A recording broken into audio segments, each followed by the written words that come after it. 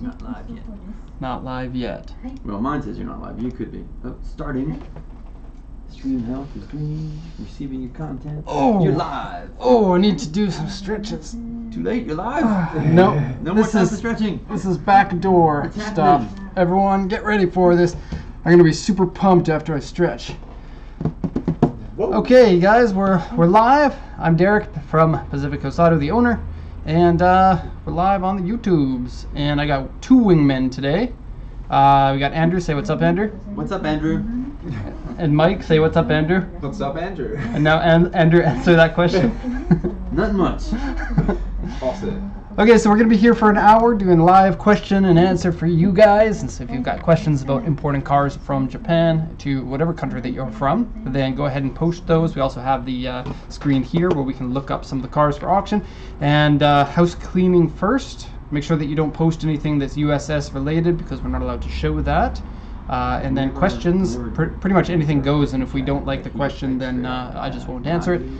And if it's anything racist, you're going to be kicked out of here, like a couple of weeks ago. I'm setting up the trolls, in case you guys know. Banhammer is ready. Yeah, anyone's racist. Okay, so we got a number of people in the chat here, that's pretty rad. And just wanted to start off by asking everyone where you're coming from, because that's kind of cool to see. I see Meteora the Fox says it's 4 a.m. Must be somewhere in Europe, I suppose. And then he said, nope. Nope, lol. Tell Mike I said, what's up? Lol, I need that dad mobile. I love your channel. Oh, yes. Thank you, Accord79. You've been a subscriber for, like, a number of years. I remember seeing your posts, like, maybe 4 or 5 years ago, at least. Kazi says this, which is funny, actually. I just watched, The Karate Kid, like the 1984 original Karate Kid, with my wife last night. First movie I've seen in like a year because I really don't have time. And it's funny because like I don't have any time to watch movies at all. We rented that from YouTube. Costs 300 yen to rent from YouTube, and we had it rented for like 3.5 weeks before we actually got a chance to watch it. And so I'm very glad to finally have got that done. And in the movie he goes like this and he rubs his hands together, and then he can cure people just with the power of hands. And so that's what it made me think of. Who wouldn't want this job? Every day is JDM. What in... I'm not going to read that one. Do you see which one I'm reading? Yeah. Ban him! No, don't. That's... if he said it more profanely, then we can ban him. 7 p.m. It's perfect time. Are you excited? That was me. Okay. Okay, somebody's in the Arctic Circle. Is that real? Cool. Maybe Norway? Or maybe the north of Canada? Hey Derek, I'm from Argentina. You have a question. I'm going to start answering questions in just a sec, so I'll keep that one up there. Somebody says Aknet, I believe. 5 a.m. in Bulgaria. My gosh. I can't believe that people stay up till 5 a.m. or wake up that early for that matter. Somebody says, hella excited from Denver, Colorado. What's up, Denver? People in Denver. What else? Fort Drum, New York. Never heard of it. Sorry. It's an army base? Yep. That's cool. Let's start this proper. What's up, guys? Okay, and oh, here's a good question. How do you feel about the whole Ribsu debacle? Keep that question for after. I'm going to answer the first one. And so, let's see, Leo Vinyalgo, sorry for mispronunciation, says, hey Derek, I'm from Argentina and I have a question. Did you ever play the tapes you found in the back of the Honda City? I've been curious ever since. I have not, but I have been thinking about it since it has the original pre-CD player, original tape deck in that car. I was thinking it would really be blasphemy to install anything like a CD player or Bluetooth into a car that's that old. 1983, and so going forward I'm going to make my own mixtapes, which is something I haven't done since high school. And making mixtapes really sucks because like after CDs you can just pick your playlist from iTunes and then you can just write a CD and it's all easy, but with making your own mixtape you have to wait while you're listening to the track and then press stop and then cue up the next tape and then press play and record at the same time. And so I'm gonna try doing that again. No pain, then no happiness. That's what I always say. Actually, yeah, that's the first time I've ever said that. 「 Actually, yeah, that's the first time I've ever said that. 「 Actually, yeah, that's the first time I've ever said that. 」 Actually, yeah, that's the first time I've ever said that. 」 Actually, yeah, that's the first time I've ever said that. Okay, so yeah, I know a lot of people are curious to see what kind of music's in there. I'm guessing it's not going to be as cool as you think that it is. It'll probably be some 80s pop from some 80s pop star that is bad at singing. Okay, so yeah, if you guys want to send something in from the auctions, then give me the auction name and number, and preferably the name of the car as well, so I know what I'm getting into. Got 2 so far. Okay. 26001. Skyline GTX should be at Ocknet.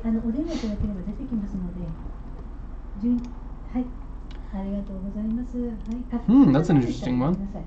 So Ocknet isn't a real auction, they're just a pretend one. Basically what the dealers can do is they can post their car at auction without having it leave your dealer lot.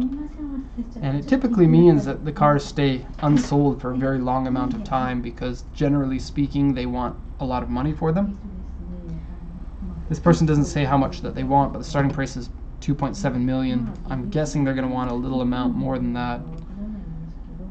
Maybe 3.5, maybe 4. It is a bit interesting how there's steely wheels on it but lowered suspension. I got cat hair on my nose. My cat has been bothering me yesterday. So my cat, whenever we're not looking, my cat pees on carpet or clothing that's left on the floor, and it drives us nuts because, for obvious reasons. Yesterday I caught my cat trying to poop on clothes.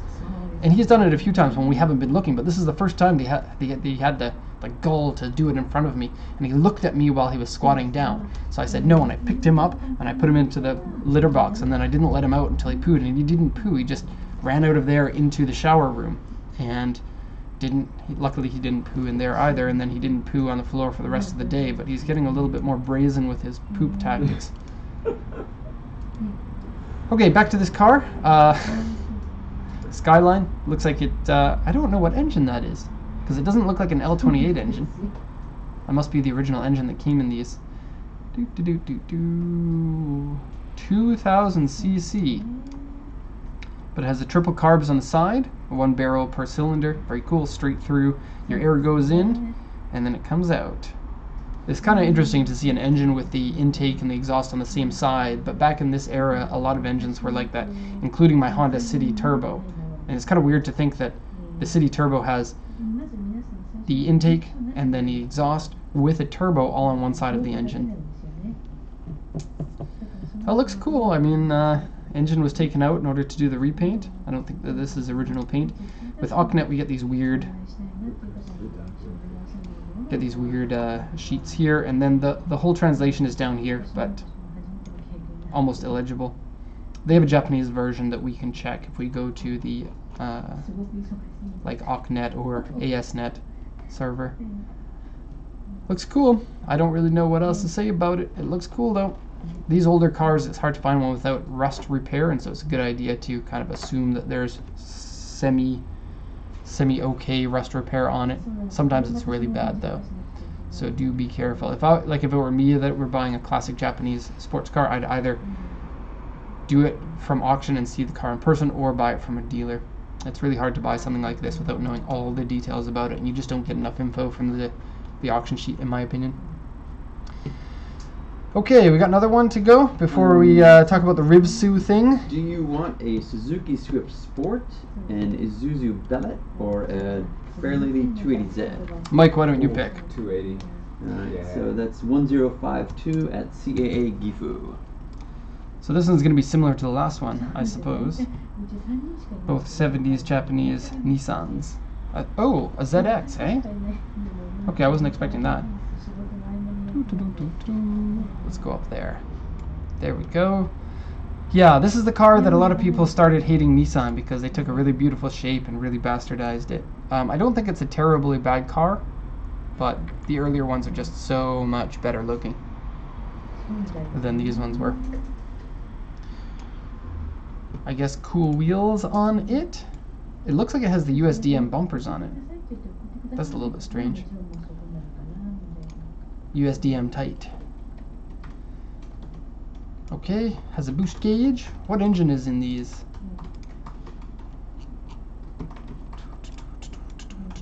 L28 engine with a turbo kit.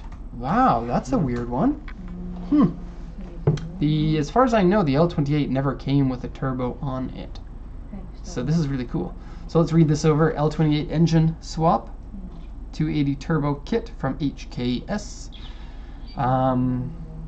Chamber type suction. No, suction bro. Essential mod. A suction bro. Yeah, that's what every car guy needs on his car is some suction bro.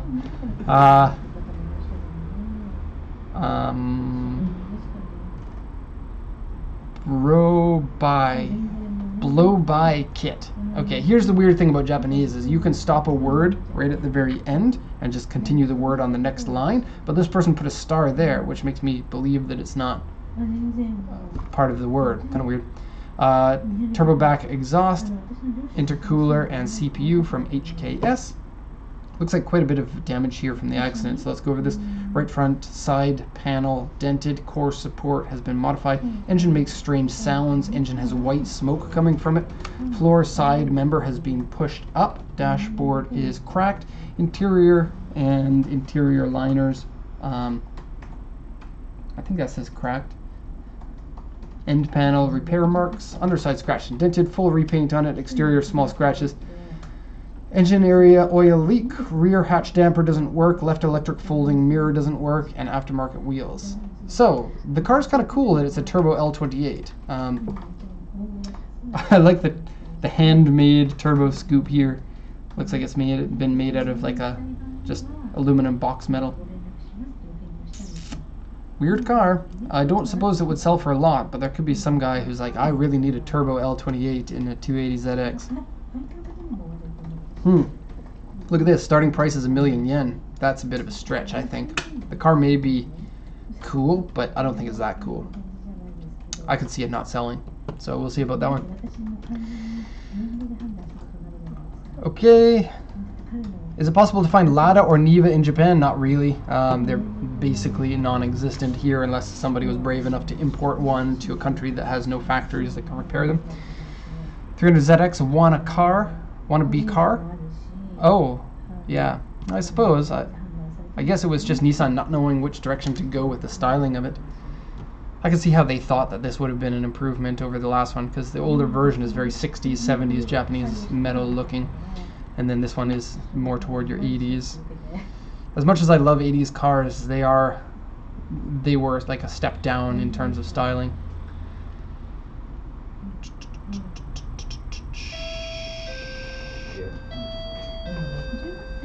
Nissan Sunny, is this with real mileage? Somebody's asking. I can answer that question pretty easily. No, they all have 5-digit odometers, and so it can roll over pretty easily. Someone's at the door. Do left-hand drive Mercedes in Japan still have to apply for the 25 rule in the US? Did you already answer that one? Yeah, the answer is yes, unless it's come from the US originally, sold in the US to somebody, then shipped it to Japan, then you can ship it back. Although not a lot of Mercedes have had that done to it, but you can find like Hummers and like GMC trucks like Yukon, Escalades, that kind of thing. Acura NSXs, strangely, you can find.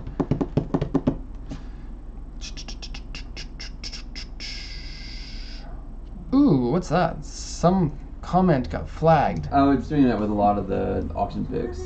Oh, yeah. Everybody's being nice, but because it's like a string of random text, it's flagging it. Bill Courtney sent in a variety of picks in different categories. That's cool. Thanks, Bill, for sending those all in. You're the man. He has weird trucks category and cool sedans category. Do you want a weird truck or a cool sedan? Mike, pick. Let's go weird truck. Wait, you picked a bad one last time, Mike. I don't know if I trust you anymore. That's not bad. It was interesting and unique. None of Bill's picks would be bad, right? I guess not. There are no bad cars. I don't know, he's got a Mira walkthrough as one of his cool trucks, so there's all right. Weird trucks. Bring it. And you want the walkthrough? Sure. 40016 at Bayok. I think it's a walkthrough. He calls it a Pope Mobile, so that's what I imagine it is. Pope Mobile. The Pope Mobile needs more windows than this. What? Have you never seen one of these, Mike? Not if it's like not a Mr. Bean or something. It's a K truck. Yeah. So basically, it's like a commonly used as a mobile food truck. And so Right. this side opens, it makes a shelf here, and there's a window that you can sell stuff out of. And for most people, they could probably stand inside here. If you are under 5'10", then you can stand up. I can stand up, but my heads will hit like the slats inside. The slats. That's crazy. Um, Cool. It looks like a shower door. Yeah, and then the back opens fully, like it's a, yeah, it's a cool truck. I have seen some. I tried to buy one for inventory that had the front end converted to the Alto Works, and then the engine and everything, which is the sports car version. There's one of these on the channel still, I think. Yeah, there are a couple of companies that make these. This one here is the Daihatsu Mira, and then they also have one that's very similar looking that's made out of the Alto. That is what I was referring to. They're a little bit weird because they generally only have one seat. There is like a flip down seat next to it that doesn't have a seat belt in any of the ones that I've seen. And it's a bit annoying to get out because the driver doesn't have a door. And so the driver needs to get out the floor to ceiling door over here, but you have to step over the gear shift to get out, and it's a little bit ganky to step out of here over the gear shift and get out. Or I mean, you have your choice of doors. You can get out of this one or out of this one, and it would be roughly the same amount of effort to do either of that. They're cool trucks. I mean, you can bring them into the States, you can put your company branding on them, and everyone will take a look at you. Some of them will be pointing and laughing, but you'll be driving unique Japanese cars. Auction sheet. I don't like this format for the auction sheet. It's difficult to read because they mix the sales points and the report in one. And then just like that last sheet, they don't have any, nobody presses the enter button at this auction, and so they just continue on, and it's really annoying. It has some rust on the back, dent on the roof. I mean, the condition's not that good. Mileage is unknown, but the odometer shows 3,000 kilometers, so it's probably rolled over once or twice. And then price for this, maybe about 180,000 yen or so. They're not that expensive, but they're a little bit more expensive just because they're unique, and there's not an awful lot of these here in Japan. Okay, so we got a question? Shall we get into the Rivsu question? For those that are watching right now and have not been paying attention to what's going on in the industry, I don't expect everybody to. There's a company by the name of Rivsu that has been in business for a number of years, and they just kind of up and left, which is a little bit strange because they were kind of one of the big boys in the importing scene. They weren't our customer, and so I don't know them personally. I've never spoken to any of them. They looked like they were a trustworthy company, and it's very strange that a trustworthy looking company that brings in tons of imports can just up and leave. And we know, I guess, quite a bit about our competition because that's what we do here. You know, you need to know about your competition if you're going to try to stay in business. Before I get into that, though, I just wanted to mention they're not really our competition because we sell to individuals and we sell to dealers, and a lot of our customers are dealers. And so the dealer market, there's reasons to buy from them, and there's reasons to buy directly from Japan if you're into that as well. And we can get into the details of that at a further question if you're interested in that. But when it comes to Rivsu, they're not really our competition, so I don't feel that bad about getting mad at them. But there were several reasons that we didn't like Rivsu, and typically we don't say that we don't like our competition ever. In fact, that's kind of a policy here, but since they're out of business now, we can kind of talk about them a little bit. And so Rivsu had, the first thing that really bothered me about them is they were saying, we have our own exporter in Japan, so we can get you the cars at a lower price than anyone else and with more trust because we have our own company in Japan.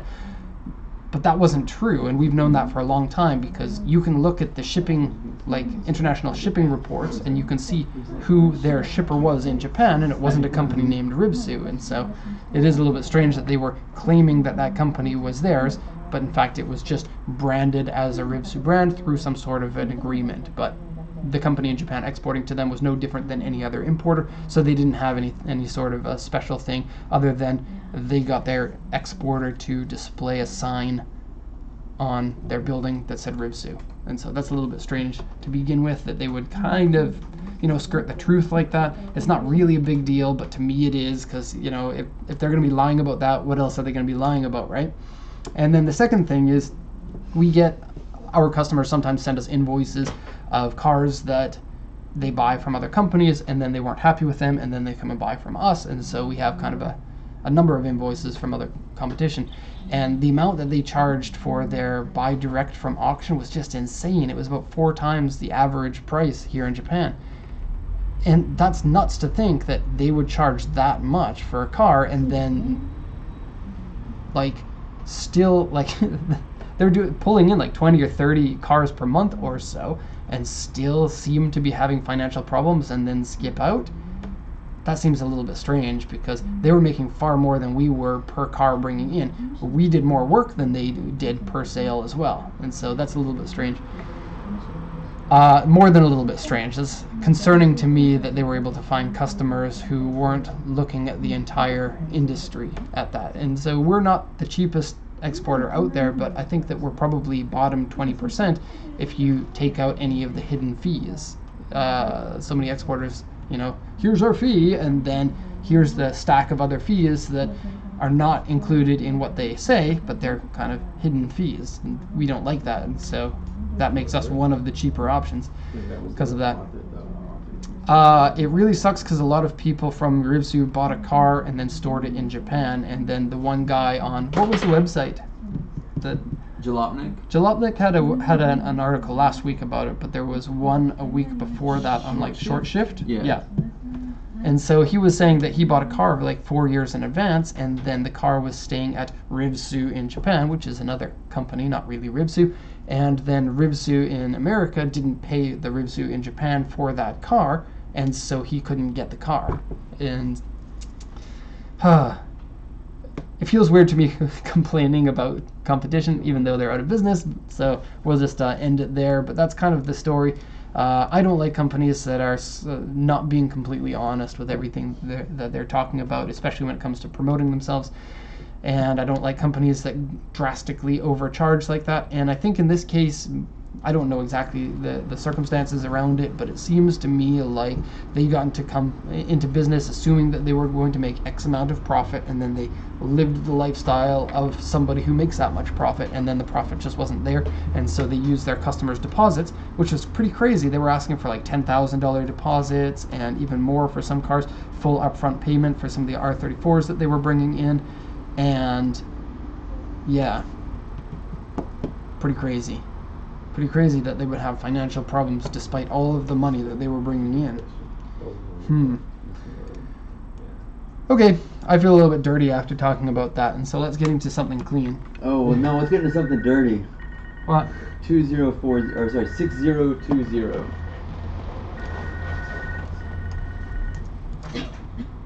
Hi, Pacific Coast Auto. This is Andrew speaking. Andrew's on the phone now. What are we looking at there? Hey, I think it was a Land Cruiser. Yeah. Maybe? From Hiroshima. Okay, well, I wonder how they got rust on the roof here. We're doing our weekly live stream right now, so Derek is on my computer because that's one set up for it. So if you have to reference an email, I can't pull it up right now. Sorry, Andrew. You guys can hear Andrew's conversation in the background if you want. It'll be over in about 40 minutes or so, but I gotta grab lunch. So if you can call. Okay, so Land Cruiser 40, C3 on the roof. This is really weird because the roof of these, as far as I knew, they were always made out of fiberglass. Every Monday. Kind of strange that there's rust up there. Maybe there were some that were made out of metal, or maybe there's reproductions that are made out of metal. I don't know. Somebody in the comments let me know, because I don't want to be wrong about that. Okay, and so the Land Cruiser 40s. Alright, talk to David Justin. Bye. It's a maybe a 9 out of 10 in terms of difficulty in buying one of these, and most of the reason is because these cars are old enough to have had 1 or 2 or 3 times of restoration cycle, but they still have enough value that people are keeping them on the road, and they're simple and easy to keep on the road as well. Parts are very available, but the biggest problem is rust with them and shoddy rust repairs. And this is another car, just like the Skyline, that I don't recommend that you buy from auction unless you are very brave or have Not going to say what I was going to say there. If you're brave, then you can buy these cars from auction. But generally speaking, what a lot of people do is they'll take a rusted out one and then they will do the cheapest repair on it, really poor quality work that actually makes the car worse than having a rusted out, terrible condition car, and then sell it at auction. And they know that the auction, it's not easy to tell the condition of a car that has had rust repairs at the auction. It's a bit of a loophole because it will say something like W2, meaning repair marks. But for a Land Cruiser, because rust is so common, it usually means that corrosion was on there and then they just kind of ground it down, put on body filler, sanded it a bit, and then repainted it. And if the sellers are trying to do this cheaply, they'll use poor quality paint job, poor quality rust repair, and then to go and redo it actually takes more effort than doing it correctly in the first place. And so a lot of people will buy one that on the sheet it looks all clean and nice, and then when they get it they're like, wow, this is a terrible condition car. The nice thing though is that prices here in Japan generally trend pretty low for the diesel ones, which are hard to find in many countries. Like for example, the US never got diesels. Canada got diesels of the 40 series, except not very many of them, and so it's still pretty popular to bring in the diesel 40s from Japan to Canada. And then a lot of other places of the world, these are kind of a worldwide famous vehicle. Nice robust solid front axle, solid rear axle, engine that lasts a good long time. Very simple design that makes it easy to replace or repair any pieces that you need to. Just the body.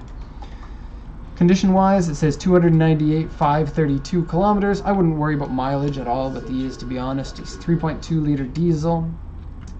This is a 41, and so it's the shortest of them.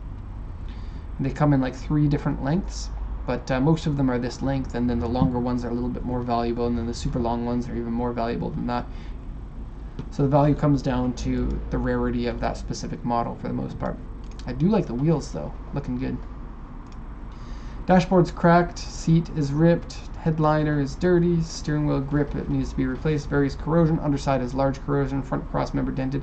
This would really be the kind that you want to get because you know about all of the corrosion that's on it, not like repaired sections. There's no diamond plate riveted on here or new metal being welded in.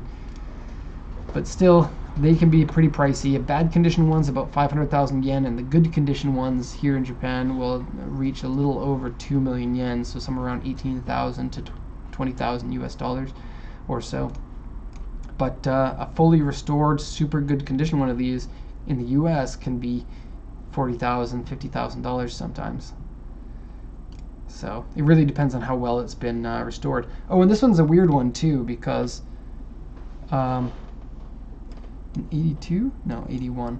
81 came with 2 different styles of the rear doors. This one here is the barnyard doors, but they also come with a 3-door setup, which is really weird, where this section here is a hatchback, and then the bottom section here has 2 barnyard doors. And those are the early models. They, like the original ones came like that, and then they realized that's kind of a bad setup because it's a little bit annoying and more expensive to build. And you can tell the difference because the one with the lift-up gate is going to have a single window in the back instead of a split window.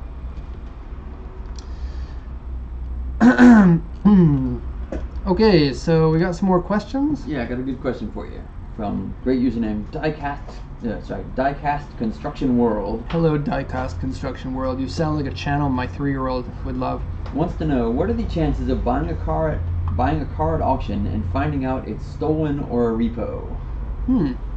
So far, we've never had to deal with any of that, stolen cars sent to auction or repos. I don't think that it would be a very wise thing for somebody to do is steal a car in Japan and then send it to auction where they're going to check if there's any police reports or stolen car reports on that. You would have to be a really incredibly dumb criminal to do that. And for like stolen cars, you know, a lot of people say that Japan doesn't really have any stolen cars. And I think that Japan as a country tends to underreport the crimes that they have as an incentive for fewer people to do crimes, because in Japan people tend to like to act within a spectrum of responsible social behavior. And so I think the idea is if they don't see crime, then they won't do crime. And so the underreported crime is well, I guess a different topic, not for right now, but car thefts do happen here. I think they happen far fewer than most other countries, but most of the cars that are stolen, I imagine they get stolen to be exported immediately or stolen for chopped. I don't think that there's a big market here in Japan for stolen cars because the price of the cars in Japan itself is so cheap. So if you stole a car, it wouldn't be nearly as valuable as most other countries. You know, you see cars at auction selling for $200 or $40 or $80, and so you know that's a lot of risk that you're putting in if you're going to be stealing a car like that. And then high-end cars are probably the only ones that get stolen, like tuner cars or maybe some newer cars, but I think newer cars are more difficult to get away with stealing because of immobilizers and that sort of thing. And so I would think that the risk of buying a car at auction that's been stolen is so low that you wouldn't have to worry about it. I've heard it's happened once, but in that circumstance it was a car that was stolen in Italy and then found its way to Japan somehow, and then that car was exported to Italy again for some reason, and then they caught it when it was coming in. So in that case, the theft didn't happen in Japan, but it is an unfortunate circumstance for whoever bought that car.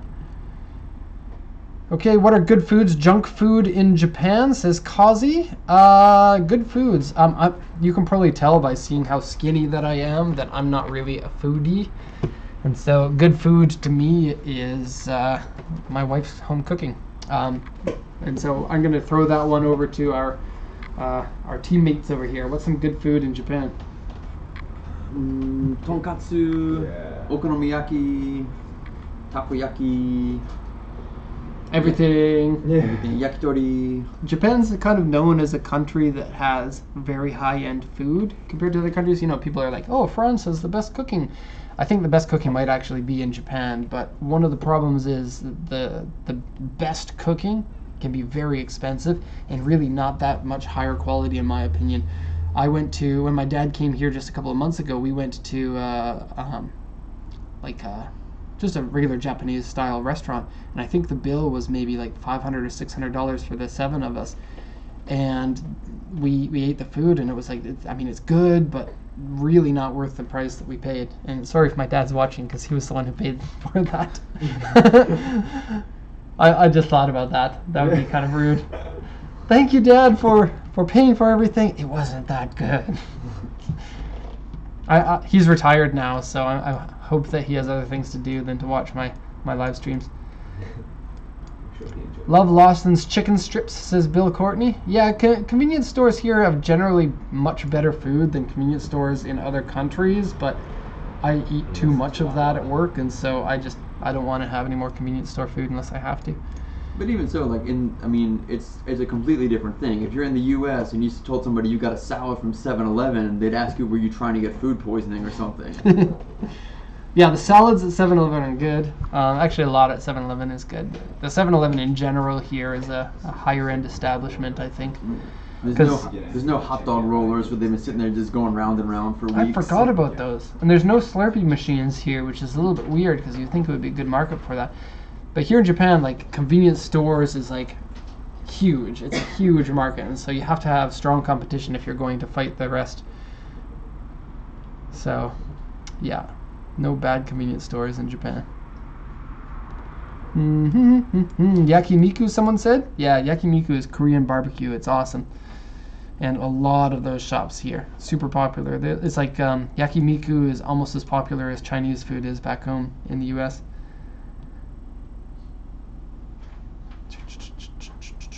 Just going through the comments here. Do you have any experience, advice on bringing a vehicle into Japan for a short period of time on a carnet de passengers in Doan? No, I don't. Well, I sort of have experience, and it's kind of an interesting story. There is this person from the UK who is participating in a worldwide rally of like 10 different countries, and then after they were done that, Toyota paid them to bring their car to, because it was a Toyota Starlet, like a 1980 second generation Starlet, 1985.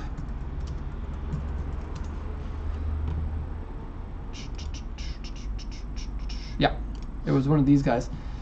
So Toyota paid them to come bring the car to Japan to do some sort of press thing because this car had like 700,000 kilometers on it and it was super rad. And one of our customers was contacted by this person, and then our customer asked us if we would help him store the car and export it from Japan from them because Toyota wasn't going to handle that. And so we did. It had a stack of papers in it of like stamps, like sort of like a passport with Visa stamps in it and stuff, different papers from each country, but I don't know the process of that. I think like you can do it here in Japan. I think it might be a little bit tricky because you very rarely ever see non-Japanese cars in Japan. And then if you're a tourist, you can't just come to Japan and buy a car here and then drive around. They're very strict when it comes to that sort of thing. And a side note, this car has the same wheels as on our RX-8. And they probably look better on this than they do on the RX-8. Actually, while you're on Starlet, Leslie wants to know, is a Starlet GT Turbo a cheap car to buy nowadays? Yep, it's still cheap considering how cool it is. The Starlet, I don't remember the chassis code of that, but it's like a 1990 Starlet Turbo. These ones are awesome race cars. They come with a 1.3 liter turbo engine, front wheel drive, but they actually handle really well on the track. And so when you go to a track, for especially the tighter tracks, these are really popular cars. They're really cheap to buy and really cheap to have as a race car. And racing is an expensive hobby, and so getting a cheap car that you can race in is a good idea. You can buy these, the ones that are not US legal yet. Like this one's not US legal yet because it has the round headlights. This one would be. Non-US legal ones you can get for about 150 to 200,000 yen, and then the US legal ones I think you would probably be paying around 300,000 to 350,000 for them. They're not really fast cars. A 1.3 turbo is never really going to be fast, even though they're only like 790 kilos. But they are cool little cars, you know, about the same size as an EG6 Civic, maybe a little bit smaller than that. And I think pretty cool outside of Japan. I think probably a little bit slower than an EG6 Civic on the track, but much cheaper, much cheaper. Those Starlets go for a lot of money used, says Elias. Will fast Hondas ever go down in price? No, I think that they're going to continue to go up in price because Hondas were really awesome for most of the 80s and basically all of the 90s, and then they stopped making cars that were lightweight and easy to track. They got cheaper and not as good, and so the price of the good ones, especially the good track cars like the EG6 or the EK9, they're going to continue going up. A DC2, it's a better car than the Pulsar. I don't know, the Pulsar is pretty good too. There's a 1.6 liter Pulsar with 160 horsepower that is really good too. And then some Pulsars also came with the SR20 engines. Have you had any experience with Pandas? Nope. No, not really. Thoughts on the new CTR?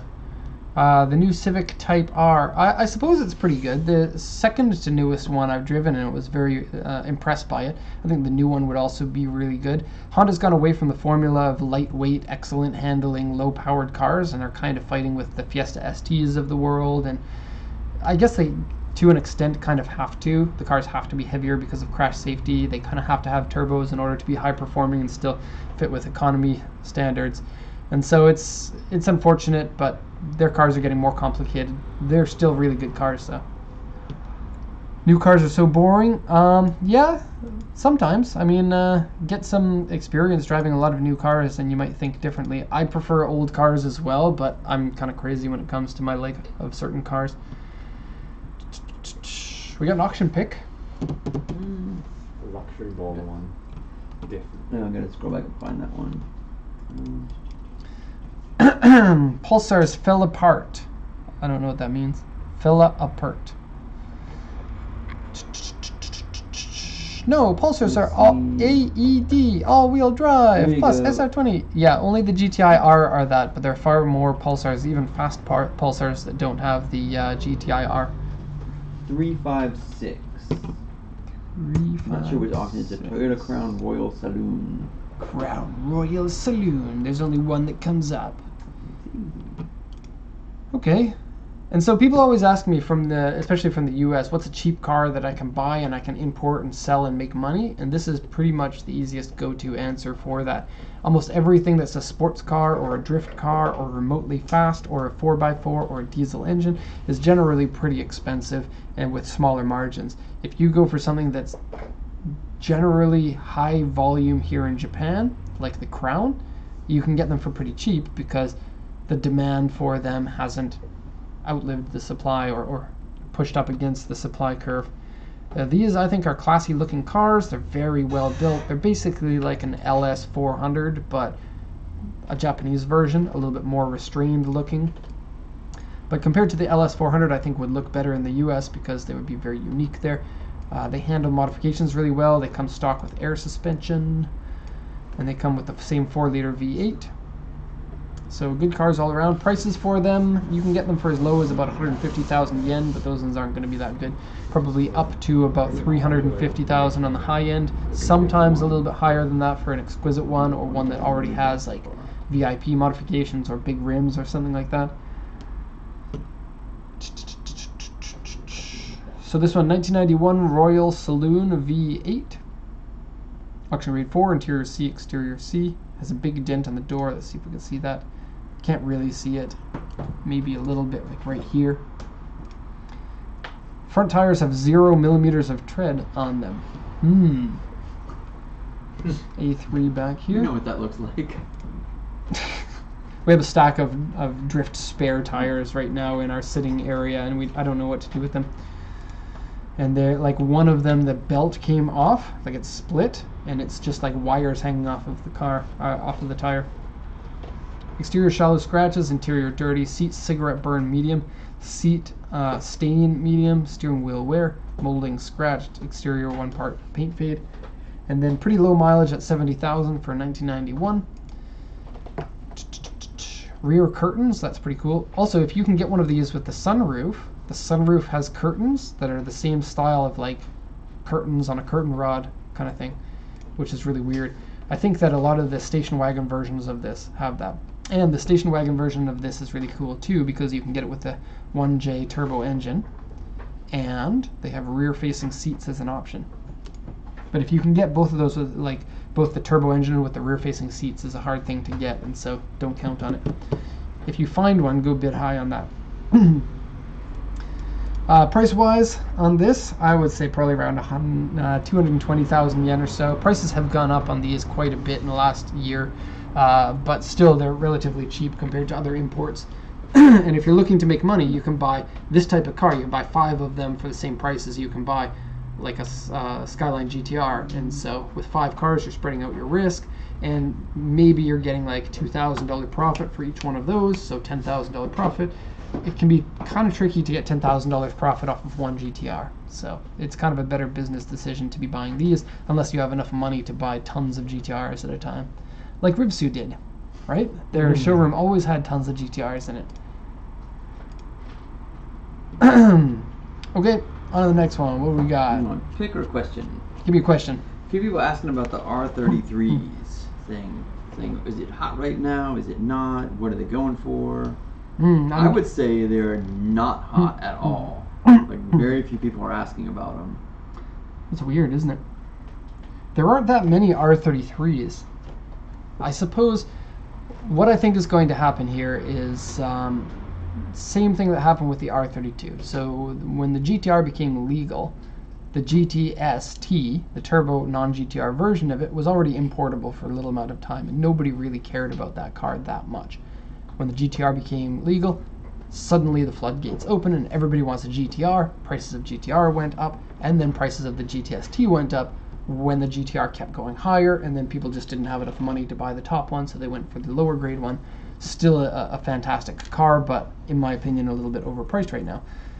The R32 though has always been kind of a car that the Japanese public has really loved for a very long time, especially since it was the car that really put Nissan back on the map when it came out.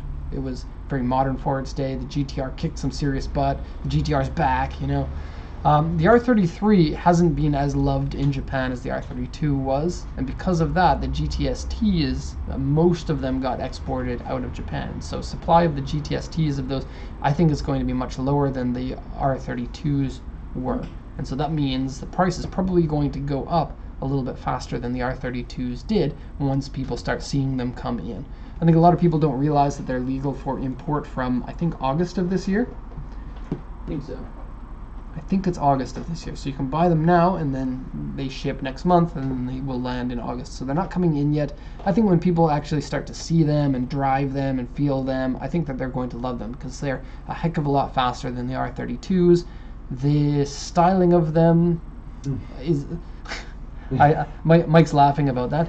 The styling of them is a lot cooler now than it was when it came out, I suppose. A lot of people poo-pooed the styling of that, and you know, I think it looks very much like a 90s Japanese car, which is a cool thing now, a lot cooler than it was back then.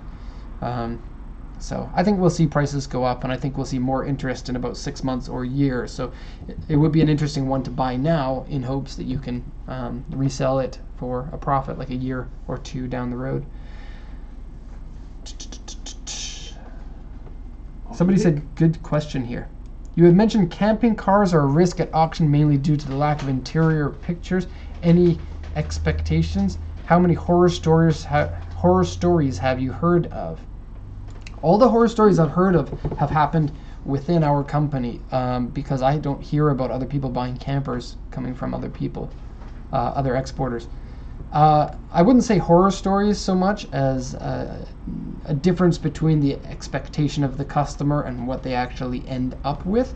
And it doesn't really happen so much anymore where customers are upset about what they receive, because when somebody asks for a camper, we're usually very upfront about exactly what I said last time. You don't get to see the interior, so you don't know the layout of it. It might be really trashed on the interior. It might need the fridge replaced. It might need the shower replaced. You know, campers are like mini houses. And so for most people, if you want a camper, go to a camper dealer in your country that imports these from Japan and fixes them up. You're going to pay a lot more for it, but you get more choice in what you get. That's, I think, for most people, the safer way to buy and the better way to buy, but it's going to cost you a lot more. And so if you want to bring it in yourself, you're a handyman and you want to fix it up yourself, then by all means buy from Japan, and then you can customize it any way that you want.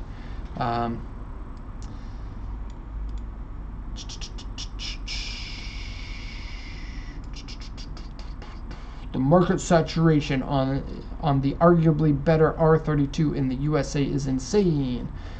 I wouldn't call it insane. The U.S. is a country of 350 million people. Is that right? 350 million people in the States? About that, I think. You have to have a lot of R32s in order to saturate the market. I think that there are a lot of people bringing them in to resell, and so it might look like market saturation more than there actually is market saturation. It depends. The more of them on sale at a time, the less easy it is to sell them for big money, and so the market adjusts itself there. You got one next? 214. And what are we looking at here? We are looking at a Starlet Granza V. I'm going to look at this instead. Okay, it's not as cool as I thought that it was. Starlet. JU Tokyo. I'm going to look at this one as well. Whose pick is this? The Starlet? Mm-hmm. Leslie Lee, I believe. These are awesome minivans. It looks like a station wagon because it's been lowered, but it's awesome. Okay. Here we go. We already talked about Starlets a little bit, so I don't have much else to talk about. This is the final generation of the Starlet, though. After this, Toyota stopped making fun cars. And I don't know what year these ended, but I think it was around 2002 or something. This would be, I think, the first year. EP91. Okay, so underside, well, because I already spoke about Starlets, I'm just going to go over the sheet here. It's an auction grade 3, interior C, exterior C. The body has a C3 corrosion hole here that's going to be the size of a softball. You can kind of see it in the picture here. And so there's no purpose in buying this car at all unless you just wanted the engine. The chassis of this can be worth something, but one with structural damage like that is not going to be used in racing. Also, engine room has corrosion in it, underside corrosion. That's why it's a good idea to always look at this first, and you're like, oh, corrosion hole, okay, I'm going to go buy an Odyssey instead. And this car, actually, you can get these with 180 horsepower, and so more power than the Starlet, and may even be pretty good on the track because four-wheel double wishbone suspension and blue headlights. Ooh. Back to the Starlet, though. Yeah, tail end's cracked. Yeah, not cool. Auction grade 3 can sometimes be surprisingly good, but not in this case. Rear corner panel corrosion hole large. Yeah, so that's basically like my Honda City. Open up the trunk, and then you get to see Corrosion City around the outside here, or the inside of the trunk section. No good. It's going to sell for 50,000 yen or something. Just enough money for the parts. And then someone's going to buy it and tear it down into parts and then sell them on Yahoo Auctions or export the parts somewhere. Can you tell the miles so some of us can understand, lol? I can't do the math in my head that fast, Tony. Tony counts. But if you want, you can. Just divide it by 1.6. Yeah. That's the fast way. Yeah, that's the fast way for people who can do math in their head. Your phone's got everybody's phone has a calculator on if you got a smartphone. Yeah. So I'll just start here with a phone and I'll be doing all the calculations. People should figure out how to do it by themselves. It's not that difficult to pull your phone out and do a quick bit of math on the calculator. Toyota Cavalier. Hey, who found a Cavalier? Do we have an auction number for that? 50150 USSR Nagoya. Uh-oh, USS. Yeah, Can't show it. Copyright. But in case people didn't know, Toyota had an agreement with General Motors of all companies where, you know, the Cavalier, like one of the worst cars ever made, they badged that as a Toyota and sold it here and nobody bought it. Like, I think there were only like 1,000 units sold or something like that, because why would anyone buy that? It's like Chevy at that time was like the opposite of Toyota in terms of market position, or at least quality of the cars. The engine was terrible, the interior was terrible, the driving was terrible. It's like there's nothing good about that car. And the Pontiac Sunfire was the badge engineered version of that. The R33 didn't do very well in Canada. Yes, different market though. I think that there were a lot more of them available for Canada.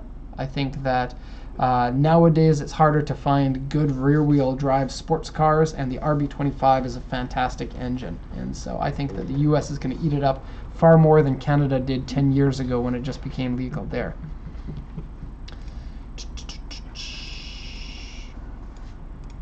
I swear the Cavalier and Mitsubishi shared body components. Okay, I don't know about that, Bill, but maybe. All over that, like heaps of different places.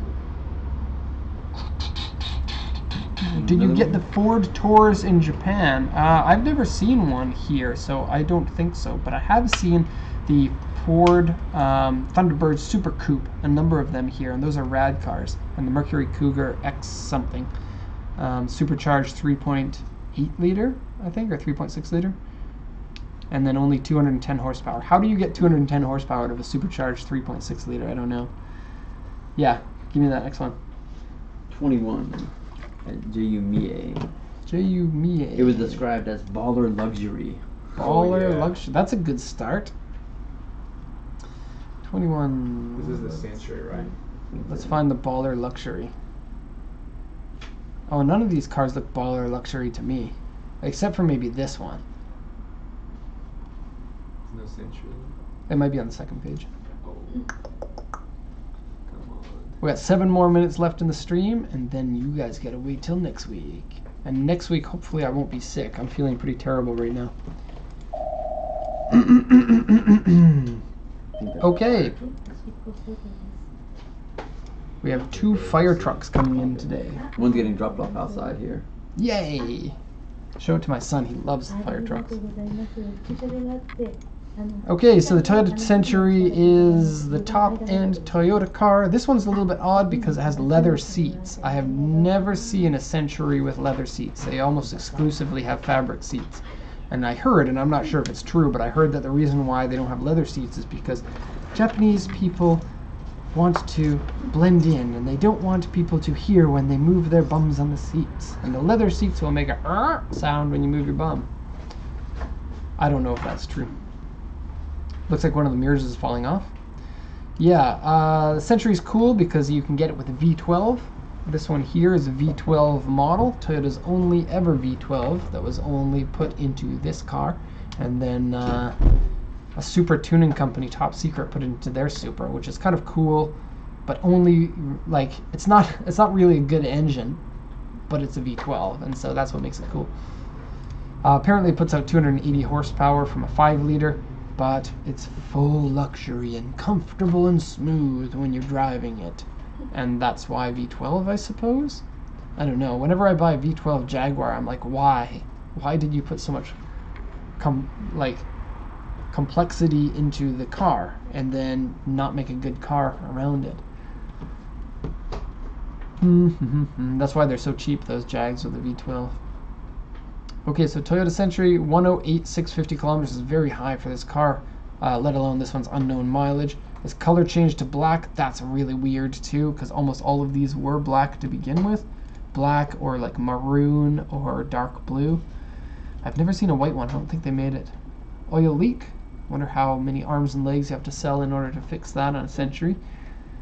Air suspension doesn't... This car is terrible. This is the worst car ever made. Not baller luxury. Yeah, absolutely not baller luxury. This is like the car that people who want to be baller luxury buy and then don't fix the air suspension. Yeah, it's not going to sell for very much. Maybe 230,000 yen or so. I do like the Century in general, though. I'm not a huge fan of the Century. I don't. I think that for a car this big, you need to have more leg room in them. Like, especially for the driver, you have to be like 5 inches shorter than I am to comfortably drive it, because the seat doesn't go back far enough because they gave all the leg room to the people in the back. And I don't ever want to be driven around in a car, and so that to me has no utility. I think the fact that the car exists is cool, and I think that the car can be cool, but I think that they really need to do a better job on a car if they're going to sell it for $100,000 new. Okay, someone sent in the Lupo GTI. I know somebody else sent that in. Maybe it's the same person. We just bought a Lupo GTI, and we got a number of videos on the channel from them. We buy them semi-frequently. They basically all go to the same person who is addicted to Lupo GTIs. And I guess, like, we don't get very good view counts of the Lupo GTIs when they go up on YouTube. And so I think for our customers, they're not that interesting, except for people who like them, really like them. You get a 1600cc twin cam engine that is pretty sweet. I think 120 horsepower or 125, somewhere in there. These are the stock wheels. The body is like 1.5 inches wider on each corner to give it better stability in the corners. It therefore also might have different suspension geometry other than just the lowered springs. And yeah, they're sweet cars. They look really weird from the side view because, yeah, we have a side view. They look very similar to the Honda City from the side view because the wheels are pushed right out to the back. That wheel almost looks like it's broken. That's weird. Good cars. Is this left-hand drive or right-hand drive? This one is right-hand drive. But, oh, what's that? It's wet? Oh, okay. That's just a reflection of the windshield. And they sell for pretty cheaply, like 100,000 yen to 180,000 yen, sometimes up to 250 if it's really sweet for the right-hand drive ones. Left-hand drive ones sell for a little bit more, maybe about 30 to 50% more, because they're the original steering wheel layout, because, you know, Germany is left-hand drive. Okay, what else do we got here? Question or option? Give me a question. Question, someone was asking about RX-7s now that they're importable to the USA. Prices, popularity. When they first became legal to the USA, prices went up big time. They went from basically 500,000 yen cars to 1.5 million yen cars. And so a huge jump in prices. But now they've settled down in a way that the R32 never did, GTST or GTR. And I think part of the reason for that is there's There are a lot of people online who love to make fun of the rotary engines and say that they are very unreliable, and to an extent they are, but I think that that's overblown. I think if you own one and you like the quirkiness of the rotary and the sound of it and the feel of it, then go and buy one. It's not any... I mean, it's probably a little bit more unreliable than a 25-year-old car, but if you own a 25-year-old car, it's going to be unreliable anyway. And so might as well jump into it, and then when the engine poo-poos out, rebuild it, and you've got a good car for a long time. And there's such good-looking cars, good-performing cars. The only downside is if you're super tall, you can't fit into them. So if you can fit into those cars, I highly recommend it. Though there's a good chance that you buy one and it comes with low compression. And that's just a reality of buying the cars from auction. So that's part of the reason why the price is so cheap. And if there was a higher chance of getting one with high compression at auction, the price would be higher, maybe $2,000 or $3,000 more. And then the cost of a rebuild is only going to run you about $4,000 on that anyway. So 2J swap, I think it's the wrong car to do a 2J swap, even though I think 2J swaps are pretty sweet. Rotary is extremely popular in Puerto Rico. I did not know that, but I know that they have an awesome car scene there. I would like to go sometime. $10,000 for a rebuild, Derek. I know everything. No, you don't. I just priced one out because I'm rebuilding one at the moment, which actually doesn't need to have a rebuild. I'm sending it back to auction. Maybe those are the prices in the US, though, or whatever country that you're in. RB swap. No, you don't want a heavy engine in that car. That's the thing. If you have an RX-7, the only swap, and you guys are going to kill me, is you got to put an LS in there, because an LS is a relatively lightweight engine for the amount of power. The only thing it has is an image problem, because LS in a rotary is kind of like kicking yourself in your own nuts. What do you think about the interior on all Japanese sports cars? I think the interior is kind of bad on Japanese sports cars, but interior on all cars during the 90s and beginning of the 2000s was pretty bad as well, and I kind of like the badness of Japanese interiors, especially if that's what you're used to. If you want to just buy a Corvette, yeah, I mean, Corvettes are good cars. Derek said nuts. Yes, it's true, Bill. Sorry. Show that comment. Plastic usually sucks. Yeah, a lot of Japanese sports cars have deformation, especially Toyota and Nissan, or cracking of the dashboard. That would be Mitsubishi and Nissan. And then parts for Japanese interiors are getting a little bit harder to find these days for 80s and 90s cars.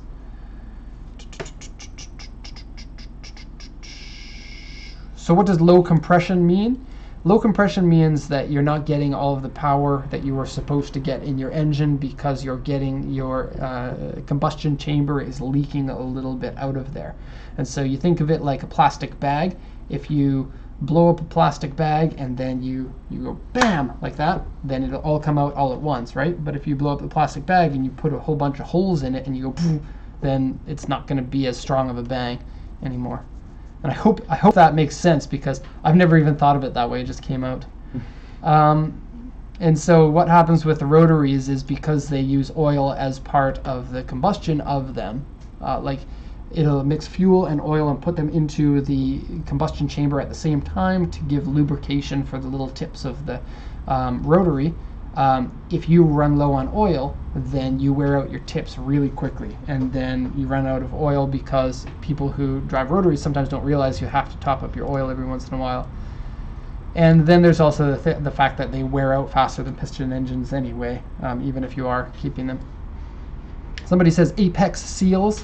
Yeah, I was thinking about the word Apex seal, except I didn't want to get too technical, because that person's didn't know what compression was and didn't want to speak in words that they didn't know. We're getting too many comments here. We must have so many people. How many? 43 people? 70. 70! Yeah. Woo! Better than last week. They must have felt sorry for me when I was crying on the stream. Dubai is good for 80s and 90s Toyota parts? Yes. Cool. That's good to know. And I'm going to show you guys a secret homepage for the homeboys. Toyo DIY.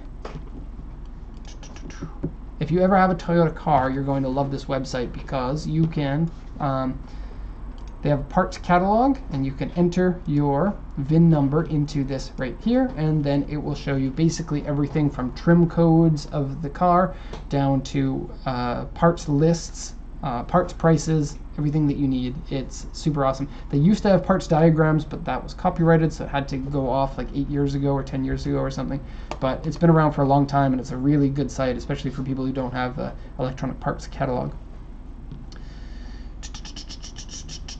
Okay, so I'm gonna have to cut it short here.